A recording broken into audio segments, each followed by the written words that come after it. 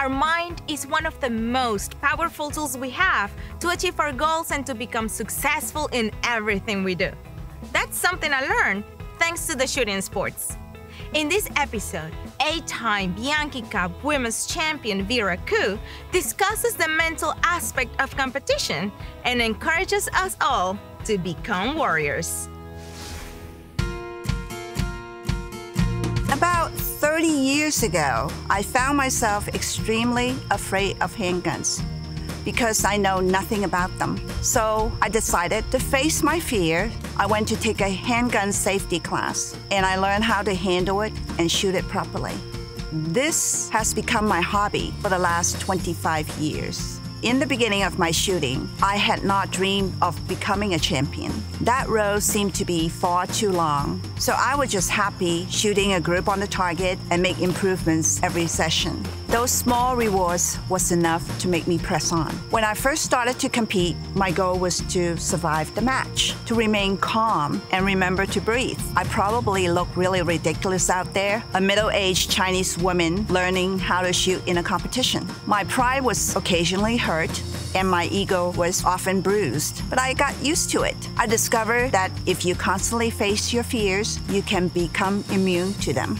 To be honest, to this day, I'm still terrified of new environments, new places, and new people. When those fears creep in, I return to my first goal, survival. And that's how I get through those difficult situations. It is a powerful position to be in when you can no longer be embarrassed by failures. No one would know that you are actually embarrassed as long as you keep smiling and hold your head up high.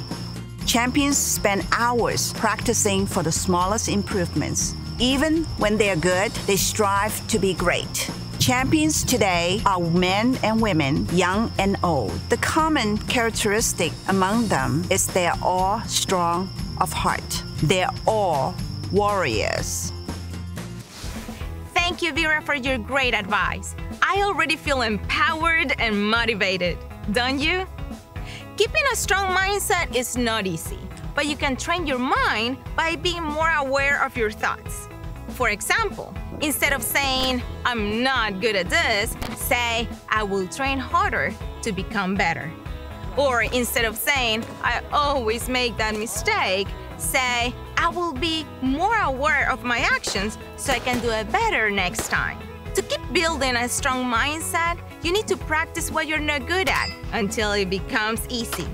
You need to confront your fears until they become your strengths. And ultimately, remember that the power is within you. Thank you for watching. Together, we will show the world what the shooting sports are all about.